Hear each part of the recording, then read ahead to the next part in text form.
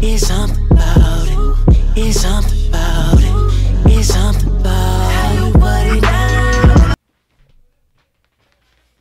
Merry Christmas, y'all.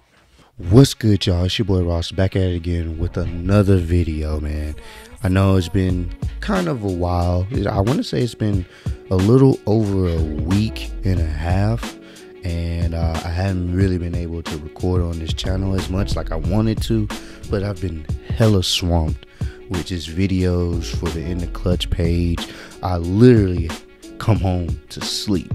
Like, I literally don't really get a chance to record like I want to. I have been keeping up what's been going on the main roster with Daniel Bryan and Seth Rollins. I was able to watch NXT last week. I didn't get a chance to watch AEW, but I did enjoy the Adam Cole versus Finn Balor match where Johnny Gargano interfered a little bit, and then I also watched Shayna Baszler versus Rhea Ripley. Rhea Ripley becoming the new women's NXT champion. That was a dope moment. I was able to watch that. Didn't really catch Raw or SmackDown of last week. Hadn't really been too interested, mainly because the main roster, when it comes to their main storylines, they're cool, but the rest of the storylines that they be having, I really too much don't care for. So I'm gonna try to keep up with things. If there are some things y'all want me to check out from the main roster, let me know, and I'll try my hardest to make time so I can, bring y'all the best content possible on this channel. But today we're switching it up, going back to a little bit of some old school reactions. I haven't done just a old school reaction type video in a minute. And what I mean by old school, we're going to be checking out the best moves of 2006 part 1. It's not technically old school, but we are entering in a new decade, so it's been a minute since I've checked out just older wrestling clips. So if y'all want me to get back to more of that, let me know, comment down below. But hopefully everyone's having a fantastic Christmas. I know I am. I've been very blessed with just the amount of love and support I've been getting on this channel, the In the Clutch page, and you guys are pretty awesome. Y'all, honestly, no matter how cliche this sounds, y'all are pretty much the best gift possible, and I appreciate each and every one of y'all that subscribe to me and still subscribe to me. So let's check this out. I know there's going to be some pretty dope clips. I'm going to see if I can remember some of these clips. It's been a while since I've seen some wrestling from 06. So let's check it out together, man. And let's see what we got going on here. Oh, Shelton Benjamin with the massive kick. Well, knee. I remember that. The table game. I remember seeing that live. I remember watching that. I ain't gonna lie to you. SmackDown in the Ruthless Aggression era, they were the A show. I mean, Raw was cool. I think Raw was better in the Attitude era, but when it came to the Ruthless Aggression era, they had some of the better matches, some of the best wrestling on that show. Look at this, man. I think this was just a random SmackDown. I'm not even sure, but they had some really good wrestlers on that show, man.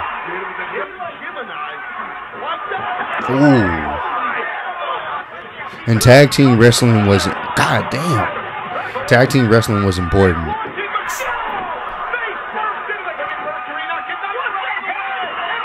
That's dope. I remember that he got destroyed. I think Batista had got injured from that match. Oh.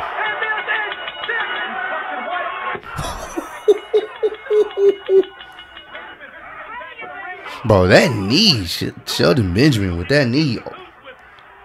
Oh. He ate most of the steel. Oh. And for those who don't know, for my younger audience, man, the Elimination Chamber, we didn't have the padding. It had steel grates. So whenever they got outside the ring, their flesh was hidden steel. Now I get why they put the padding there. I know some people are like, oh, that's lame, but these people, we're literally watching them destroy their bodies for our entertainment. So I understand why they put the padding there, protect the wrestlers, make sure they have a longer career. Because I'm sure wrestling in that type of match can shorten your career significantly. Oh. Oh my God, bro. New Year's Revolution. Wow. At the time, John Cena was still the champ.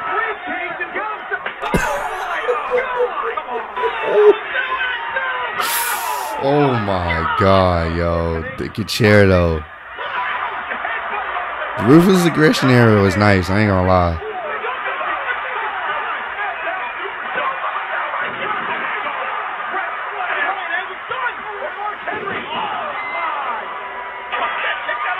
Woo! Kurt Angle was a savage too. He became more of a savage at this point in his career.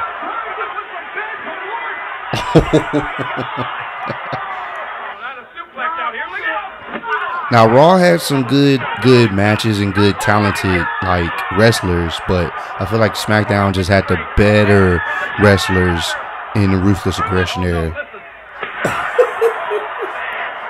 This was before the unprotected chair shots was a thing at this point still. Like, that was a big thing. Blood was still kind of used at this point still. So, oh man, it's crazy seeing those type of chair shots then. And now you usually have to have your hands up. They rarely do unprotected chair shots, which we understand why. Those are this was around the time of Chris Benoit being alive, and after he had committed suicide, I believe they did do an autopsy. Said his brain wasn't the same from all those headbutts and chair shots. They said his brain was just not where it needed to be. So at that point, that's when they was like, yo, we got to chill out on the chair shots because we ain't trying to get sued. And it just looks bad for the company. So, but back then, it was fair game. Blast away with the chair shots, man.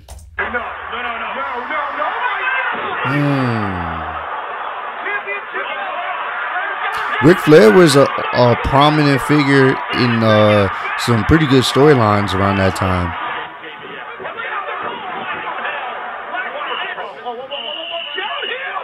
Bro, that's a lot of hype. Ooh. Oh. I love the pop from the chair.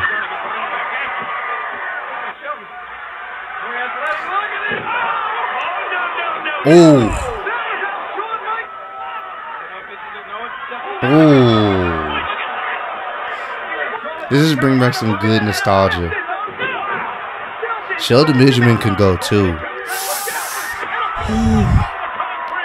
Oh my God, that made my back hurt. God damn. Yo, just threw him. Oh no, that was dope. That was dope, man. This was when WWE cared about tag team wrestling, especially on SmackDown. Oh. This was at the Royal Rumble. The Royal Rumble that Rey Mysterio won that year. Man, R.P. Eddie. It was dedicated basically to Eddie Guerrero, and that was an amazing performance to see Rey Mysterio win that. He lasted like over an hour in that match, so that was dope. It was great booking. The booking was perfect for that match.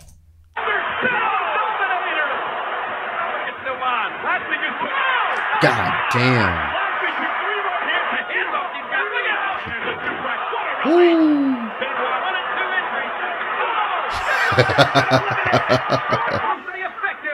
Ooh. Bro, that's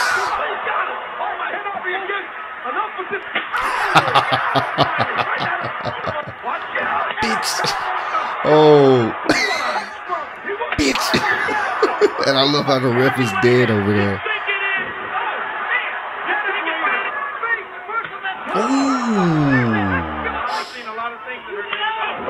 God damn.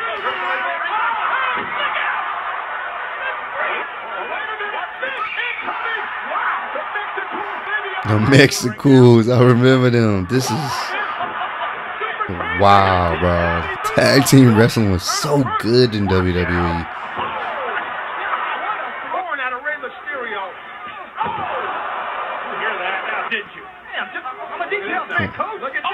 And then you had a good mid card. At this time, the mid card was solid. If you want to be honest, the mid card really made SmackDown what it was. Because there were some main event players, but the mid card was actually pretty good. It's always good to have a solid mid card and a solid tag team. Because now, even though you may not have some big feuds, you have guys that can build up some entertaining wrestling, and you still have those main feuds that you're focusing on. That's what's the problem with WWE. The tag team division, dead. The mid-card division might as well be dead. There's nothing holding people together other than the main stuff, the main storylines. But when you got like a 3 or 2 hour show and the only part you care about is the main storylines, you have a rest hour or 2 hours of a show that you just don't care about because the mid-card division is not built up and the tag team division is not built up. So you don't give a damn about them. But back then, they definitely had it.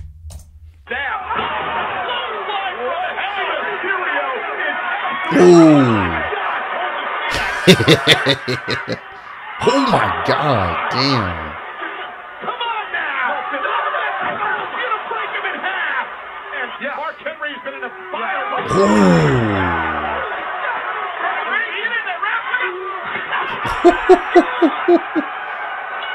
look at this. I remember Chris Masters. He wasn't the best, but he had a look that made him look better than what he was.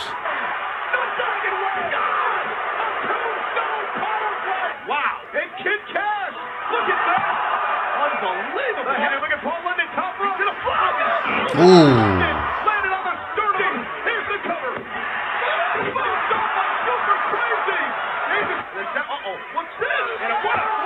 And I missed the unique pay-per-view names and themes. That shit was so dope.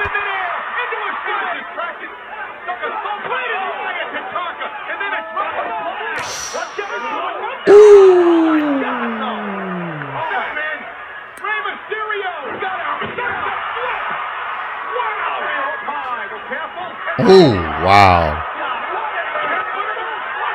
Angle slam. I'm telling you, Kurt Angle was a savage at this point in his career. Like, he could go. I remember the Spirit Squad.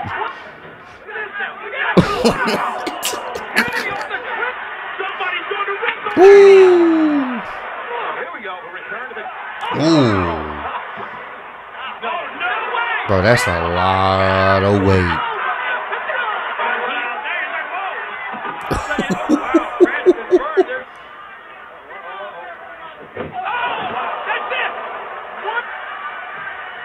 Oh my God. The Mexicans were actually pretty good, man. They were hella good. Oh.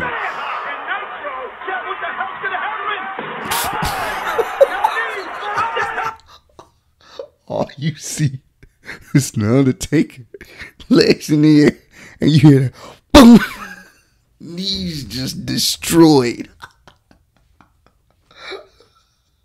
I don't know why that's funny to me. I remember that. I thought he killed him. I remember that too.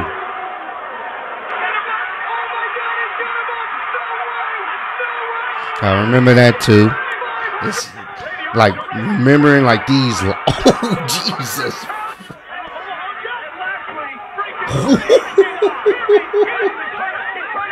I remember this too.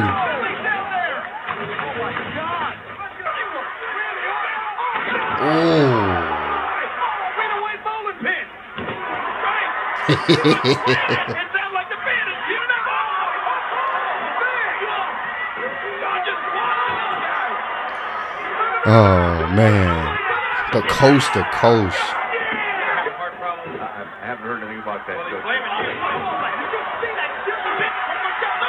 Oh, the shillelagh.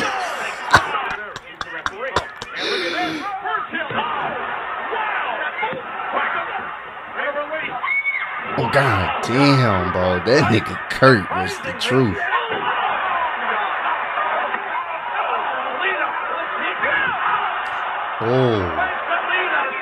Oh my god. And then he just gets up and smiles. That's just so savage, bro.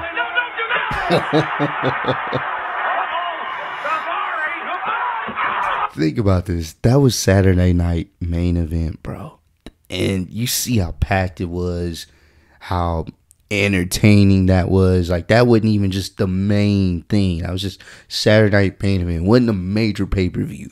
You feel me? Like, I just miss those type of like events, like Saturday night main event, like just something special. It's not the main stuff, but it's still, they treated it as such. So I miss those type of pay-per-views / events they used to have.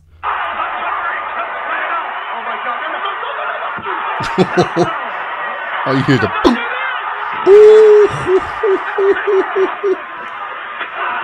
This was a Saturday night main event, bro.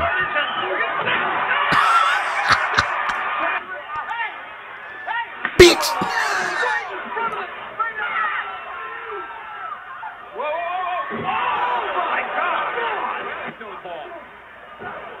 Ooh.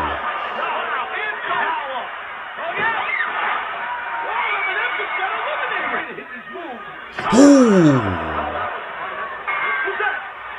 Oh, you saw it. You saw it coming. And then Randy Orton just bounced out. You saw it coming, but it was so nice. Ooh. Clothesline from hell. Ooh, god damn. Jeez, bro. Woo!